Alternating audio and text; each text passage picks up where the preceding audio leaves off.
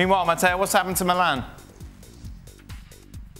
They've fallen back down to earth. This was the worry the whole entire first half of the season. I feel like we talked about this so much every week. Is this going to continue? Can this genuinely go on like this, like what we saw in 2020, where Milan went almost 30 games undefeated in Serie A?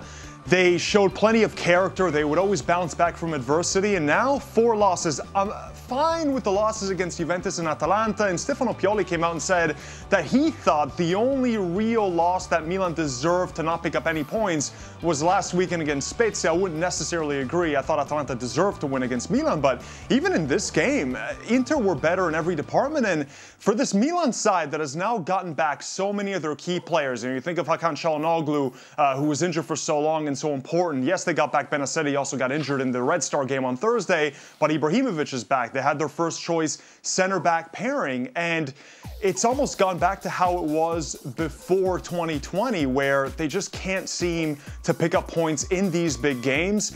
Is it worrying? I mean, I think before the season, any Milan fan, anyone maybe from the club itself would have signed on the dotted line to finish in 4th place. They've been punching above their weight, and you know what it reminds me of, Dan?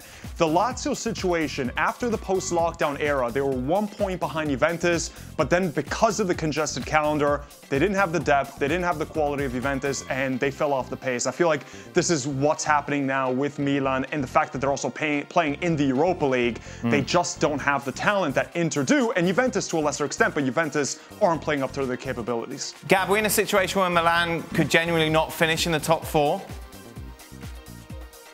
No, and I don't get all this doom and gloom.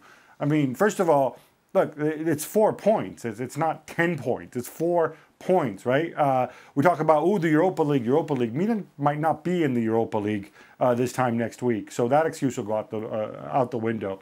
They were missing Benacer, who I think is absolutely critical to this team functioning. I think if Pioli to do it again, maybe you play somebody like Rafael Leao, you get a little bit more front foot in a game like this, and you lost to a very good Inter side where everything clicked. But I think there's still a lot to come from this season. I think they addressed the depth in January for precisely that reason, bringing in other players from Tomori to Mete. So I think, you know, Milan are still up there. I think they're still fighting for the Serie A title, and we know how inconsistent Inter can be and have been in the past. So no, I think this race is going down to the wire. Jurgen, from a coach's perspective, how tricky is it where everything just seems to be going so well for such a long period as it was for Milan, and now the wheels are just starting to fall off slightly? Yeah, from a coaching's perspective, really, you got to kind of take the signals. You have to understand the signals that just happened over the last, couple of games with AC Milan, especially playing the Europa League pretty much with a completely different team like they did today against Inter. And when you get a lesson like today from Inter and it doesn't work out at all, obviously it should tell you something. So now it is very, very important for Stefano Pioli is really calm everybody down and keep them focused, keep them in the run.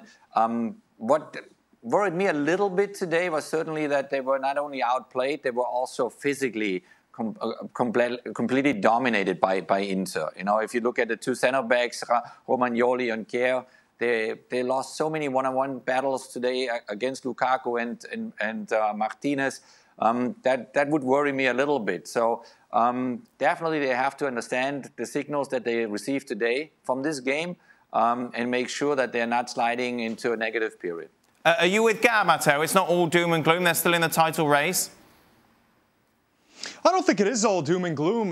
The whole point is they finished top 4. It's a very successful season. I think Inter's going to win the Scudetto. I've been saying it for a long time that they're the favorites. Yes, they're only 4 points off the pace, but based on the last month and a half, let's say, since 2021, the performances have completely changed. And this is after they got back some of their key players. They just don't look like the same side that they were in 2020. They look like they've fallen back down to earth. And yes, 4 points, but I mean, if you lose to Spezia like they did last weekend, that to me was the most troubling sign, because that was also a cruel reminder of what life was like for Milan for much of the 2010s, where they were outplayed and outclassed by teams that they had maybe 10 times the wage bill and that were fighting to even stay in the top flight. So last week was a reminder, and Jurgen made a really interesting point that this is the time for Stefano Pioli, who, by the way, historically has always started very well, and then things have tapered off. This is something that we've seen now in many different jobs that he's had in Serie A.